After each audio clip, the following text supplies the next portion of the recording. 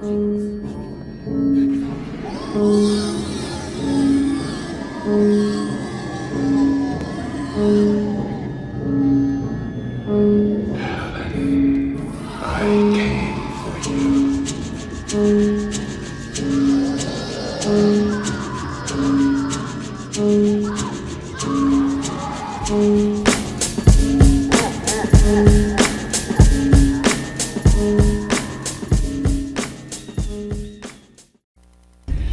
up, y'all? Welcome back to Monstrosities, Horror's Untouched Conversations, the podcast for Black Horror by Black Horror.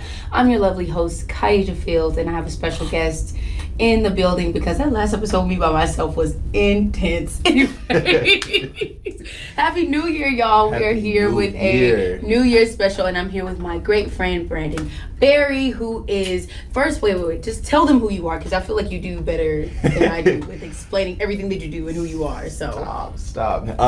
My name is Brandon Barry. I am an intoxicologist extraordinaire, or a very fantastic bartender, like this lovely lady right here. I am an entrepreneur. I own King of Heartx LLC, which is a company based on Black luxury drinks, cocktails, and a great time celebrating Blackness. So awesome. That's what I got going on. Yeah. Cool beans. So I wanted to do something special for New Year's Eve. And I wanted him to come on and make a spooky drink for us. So he's gonna come on and make that drink like right here in front of y'all. And y'all can recreate it at home if you want to. Also, he's located in the Houston, Texas area. So if you want to support Black business, we'll have all of his information down in the description box below where you can find him and reach him and get his services. So let's go ahead and get started. Yes, awesome. I'm super excited. Yes. So tell us about the drink first and where it came from. So, this drink that I'm going to be making for us is called Dawn of the Dead, and it is based on the movie Dawn of the Dead, which is a dope zombie movie. I can't remember how old it is. I feel like it came in like 2005, something like that. Wait, the remake came out in 2004. Yes, you're y'all right. Don't come for me in the comments. Please. But yes, based on the remake, I just thought it was fantastically done, at least at the time that I was looking at it. I feel like it's kind of hard to make like really, really good zombie movies. Yeah. But I think they did better than most. So, okay. This is a sunny, kind of warm drink. It's made with tequila, which is the only kind of alcohol that is not a depressant. So it kind of like boosts you up a little bit. And the way them zombies was running in that movie is kind of perfect. Period. Right. Because they were running really fast. Yes. They're not like the OG zombies. No, like the no, real these are ass kicking. You know, slow, you know what I'm saying? Yeah. Take forever to very, get to. very, very fast. Yeah. Yeah. So it's you know, it's a little citrusy. And it's actually a spin-off of another drink that I have called Break of Dawn, which is inspired by my mom, whose name is Dawn. Okay. Oh, that's beautiful. Yeah. So okay, well, let's. I'm excited. Awesome. I'm excited. Yes. So we start out with some gold tequila. All right. We ain't showing no bottles because they ain't sponsoring us. So we don't do that. But any kind of gold tequila you want is always fine. It really just doesn't matter. And honestly, I make a lot of my cocktails that way. You know, it's kind of like one size fits all. So you can use the ingredients that you like. You're just gonna get a dope profile. Okay. So this is really kind of like a citrusy tropical margarita. Mm-hmm. So it does have a little bit of agave in there. I got some sweet and lime juice because I just prefer to use that over fresh squeeze. So it's not super duper sour. Mm-hmm. It's more so on the tart side. All right. And then we got some, you know, your orange liqueur. I'm using this new liqueur. It's called Grand Gala. Mm-hmm. So I'm gonna put y'all onto that because it's actually really nice. Very smooth, tastes really, really good. And then you just want to use some orange juice and some sour. I'm like mesmerized by this drink. Look, I can't wait to show you. It's like almost. I'm like almost a zombie done. looking at this drink. Yeah, I'm almost done. I swear. It's so great. It's so great. I promise. Got some nice sweet orange juice. You know what I'm saying? People don't talk about how like hard orange liqueur like really is. Like, yeah. You drink that by itself. Oh man. You gonna be leaning. That's what I'm saying. You be leaning a little bit. You gonna be leaning a little bit. A like, little bit at least. Shout out to my dad who always drinks orange liqueur by itself. I'm like, Dad, right, relax. Yeah, you know what I'm saying? Please calm down. Right? All right. I think that's about good right there. And the final touch is strawberry puree. That's the blood, That's y'all. the blood, y'all. This I'm is so all, excited about this the is everything just spilling out all blood. over the It's so place. cute. Those are the blooded goods. Yes, and it sinks to the bottom. That's so cute. But- Hold on, like, let's see so everyone can see it. But it creates a nice little umber effect. Right? So cute. And yeah, so that's what we got right here. I'm gonna go ahead and pass this over to this queen. I want to drink it, y'all. Yes, and we're definitely going Cheers. to enjoy it. Happy New Cheers. Year. Happy New Happy Year. spooky New Year. Absolutely. Oh my gosh, this is amazing. Thank you. Woo, you gotta be careful with that. Yes. I'm not even gonna lie to you. All of my drinks are super smooth. I don't know if y'all saw how much tequila was poured, but I don't pour like a punk, I promise. Yeah. Okay. So just a little bit of background. So what is your relationship with horror? Like, did you grow up watching horror movies? Did you, if you did you, what are your favorites? And if you didn't, tell me why you don't like horror. Okay, so I have a very love-hate relationship with horror. Okay, so- movies because I'm kind of like a sap. I get scared easily. Mm-hmm. So, but I did grow up watching scary movies. I actually really enjoy it. Uh-huh. The first scary or like horror movie that I remember really like getting to me was Jeepers Creepers. Really? Jeepers Creepers bugged the fuck out of me. You can cuss on me, that's cool. Good, because I got a potty mouth. But yes, Jeepers Creepers got me good. I mean, I was young. You know, when Jeepers Creepers came out, we were, I don't know, like maybe. Well, that was 2003, if I'm not mistaken. Yeah, I usually have the dates, but Yeah. I think it was 2003. We were young, you Yeah. know what I'm saying? Like that's third, fourth grade. You Yeah. know what I'm saying, for us. And I actually had a nightmare about that damn movie. Really? I had a nightmare that he was like over me, waiting to like eat my eyes Really? and my tongue. Oh like, my in the movie. I was stressed up. I was stressed out. I was completely Oh stressed out about the movie. no! Yeah. And so Yeah. like that kind of.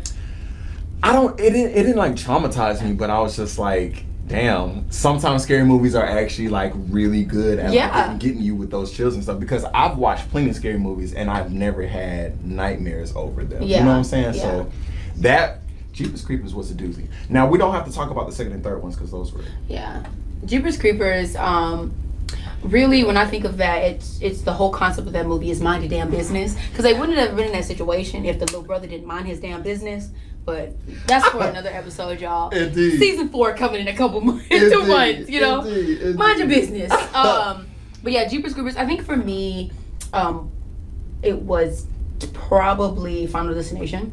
Oh yes. Yeah, I was like Yes. 6 years old when that Good came one. out, 5 or 6, and Todd's death scene where he died in the shower. I'm still not over that, and I'm 25. Ooh. That was 20 years ago. Ooh, 20 years ago, and I'm still not over that. But are there any other horror movies or any like horror series that you like now? Like, did you watch Lovecraft, or like were you a fan of The Walking Dead or anything like that? You know, I actually only saw a couple of sorted episodes of The Walking Dead. And it's not because I didn't like it, but I was always catching it in the middle. And I'm the type of person that I don't want to ruin the content of the show. So I have to watch it all from the beginning. Yeah. But I caught on to it after it's maybe like 2 or 3 seasons deep. And so I didn't have anybody who wanted to like start over and watch it with me. So I was just like, I'm going to catch it. And then I'll be able to like. It's like really, Grey's Anatomy. really- Like, you can't start Grey's Anatomy from the middle of the That's- damn okay, series. that's what I'm saying. Like, no. And Walking Dead is long. And Yeah. unpopular opinion, I did not watch The Walking Dead at all. I've probably seen like 2 episodes of The Walking Dead. I'm not a TV person. I'm more of a movie person because I'm a terrible Legends fan. So yeah, I admire people that like sit and like, oh, I'm gonna watch the series from the beginning. Hell no, I'm not gonna watch the series from the beginning. I will do it. I'll definitely do it for sure. Yeah. But I just haven't started, especially because I know how long it is. It's very long. Yeah. And then now they have like a spin-off of it now, but it's Fear- like Fear the Walking Fear the Dead. Walking Dead. Yeah. So yeah, I'm not a TV person. So, but Lovecraft Country was the shit. But that's neither here nor there. Shout out to Monkey Paw Jordan Peele with that one. I'm definitely gonna get into Oh, it. what? I I've heard honestly good like would recommend you to like do the 7-day trial for HBO Max and like watch it. Oh, yes. Because man, Lovecraft Country. It's been like a month or so since it's ended, and like I'm still digesting that show. things. Absolutely. Like that. Okay, so now. Like you need to watch. Yeah. Y'all need to watch Lovecraft. Y'all I need mean, to watch. I've heard great things. So, and this is an expert right here. So if she says it, it's the truth. Trust her. Trust his face. Trust So, in regards to, like, I don't want to say 2020 because we really didn't get that many horror movies this year. Are there any movies that you're kind of anticipating to see, like Candyman or like any other films? Honestly, no. No. Because the movies are like not gonna be the same for Watching us, at them least. inside, yeah. Yeah, you know what I'm saying? At least for a while. Like, one of the things I actually love about watching horror films in the theaters is like the collective, Yeah. you know what I'm saying, that you get, like, you know, yeah. just like that energy of like, oh fuck, I'm scared. You know what I'm saying? Coming from everybody, like imminent, you can feel it. It's tense. And I kind of like that. Yeah. I like that. I like not feeling alone in my scaredness. You know what I'm saying? There's nothing like sitting in a theater, a dark, cold, because movie theaters are cold, ass movie theater, watching a horror film. Me personally, I always have to have a drink when I'm watching a horror movie because I get stressed out. I'll never forget when I was watching Hereditary, Ari Aster's Hereditary. I had no clue what the movie was about. I didn't know who Ari Aster really was. And I was sitting in the movie, and there's a scene, spoiler alert, where Charlie's mom, Annie, is sitting in the corner of his bedroom, and he wakes up and he can't see that she's behind him crawling on the wall, but everybody in the audience is like screaming, and like we're all discovering that she's literally on the wall, and we're just like, ah! And I like ran out of the theaters and went and got a jacket coat because oh god, totally stressed me out. Like, I'll never forget watching Orphan for the first time. I think I was a freshman in high school when Orphan came out. And at the end of that movie, when we found out that it was like a 30-fucking-year-old lady, I was like, what is going on here? So yeah, like I completely understand. Plot twist, man. Maybe they should offer free drinks when they see horror, because you need it. It's gonna stress you out, but it's just a great feeling. But yeah, that's awesome. You know, I recently went back and I actually watched a lot of my favorite horror films. And I feel like, I don't know, I think I romanticize horror on a conceptual level because a lot of what my favorite horror films wouldn't necessarily be like what you would call like your go-tos. For example, Joyride. Okay. Paul Walker, you know. Okay. That's a good one. That is a good one. That is a good one. If you've never seen Rosario Dawson. Absolutely. Yeah, shout out to Rosario Dawson. And rest in peace to Paul Walker. Yes. Oh my goodness. So I watched the first one. I haven't seen like the sequel, or I think there's actually a Joyride 3 now as well. But I didn't watch those. I love the first one. I actually really adore Paul Walker as an actor, and it's very sad that he's gone. But yeah, I watched it, and there's just something scary about, you know, like just two brothers wanting to have a fun road trip with their friend, the girl that came along with them, and you know, you're just playing a prank, and this person who you play this prank on decides, you know what, bitch, I'm gonna kill you. Fuck you. I'm gonna kill you. Yes. Period. And I'm gonna kill other people because you embarrass me, and you like it's a perfect example of like, just like not wrong place, wrong time, but like wrong person. Absolutely. Like you don't fuck with anybody. But yeah, it's funny because Joyride reminds me. It's like Joyride is one of those underrated horror movies. Like this other movie that I watched as a kid called Rest Stop. It used to come on Sci-Fi all the time, and it was, if you haven't seen Rest Stop, please go watch it. It is crazy as shit. And it's about this woman who goes on this trip down a long road or a long highway, and she stops at this rest stop. Her boyfriend gets murdered. This guy's trying to kill her, and it's just a bunch of weird shit. But that's a part of my childhood that I really liked, like waking up on Saturdays. Y'all know Sci-Fi used to play all the horror movies on Saturdays. All the good ones too. And yeah, you know, so Joyride, just thinking about that brings that nostalgia back. Like, damn, that's a really good movie. It was. I absolutely. Can you list a few of your other horror movies that you like? Okay, let's see. Or like top 3. So I absolutely equate Joyride in my top 3. Definitely. Okay. You know what? The Conjuring 2. Oh, you did say that when we had the conversation. The Conjuring 2. We definitely were talking about The Conjuring 2. Oh my god. Oh yes, definitely The Conjuring 2. One more that just like gets me.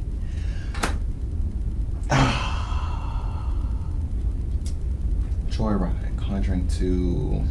If you can, I feel like it's one more. It'll come to him. Yeah, it'll come to definitely you. Come to I remember watching The Conjuring, the very first one. I was a senior in high. No, I think I'd already graduated. It was the summer of my I'm telling my age, y'all. But it was the summer of when I graduated high school, and my friend, I went to go see it with two very close friends of mine, and my friend Tiffany, shout out to Tiffany, she has this huge tree in front of her house, and if y'all remember in The Conjuring, that girl was hanging from that tree, and I remember we had to drop Tiffany off after watching the movie, and I'm looking like, you gonna get out the car? Because I ain't gonna get out the car. That big ass tree in front of her house resembles the tree that was in the movie, and I'm just sitting there like, golly, man. Yeah. That is crazy. No, it's just like, because now you're dealing with like a realm of that us as human beings, like there's such a small percentage of us that actually know how to even tap into that and understand what goes on in a whole other realm that we don't physically see. You know what I'm saying? We don't know how to combat that. You know what I'm saying? Now you're talking about demons straight from the pits. You can be fire and brimstone that play on like your faith and what you believe, if you're religious or even just spiritual. Yeah. And they prey on that and they fucking terrorize you. In your own home. It don't matter where you go, like they're fucking with you. And even with that whole trope of like the concept of like, it's not the house, it's the demon inside of you. Yeah. Whoa. Yeah. Like they were like, The Conjuring really, it's just like, oh, it's not the house. Exactly. You can leave the house. It don't matter where you go. Because they left and went to the hotel. Well, I'm talking about the first movie, but they left and it's like, it's not the house, it's you. Exactly. I'm following you. I'm not stuck to the house. So are you familiar with like this whole like resurgence, or not resurgence, of this whole like era of like black horror films, like with Jordan Peele and Lucky Paul and Get Out? And absolutely. How do you feel about that? I'm so happy. It makes me so happy because now we're getting into an era in our lives, especially as black people, where we're getting to see black art, black horror on a big scale. Absolutely. On a big screen. We never get to see that. And as a matter of fact, all we do get to see is any black people that may be in a movie getting killed, like very early on. Because honestly, like us as people, when some shit ain't right, we're out of there. I'm out, like ASAP. You know what I'm saying? We're not gonna stay. And so I guess that wouldn't make much of a movie. But 20 minutes and the movie's over. End credits. And that's because we have that intuition. Absolutely. It's like, this don't add up. Exactly. I like things that match and add up. So I'm about to.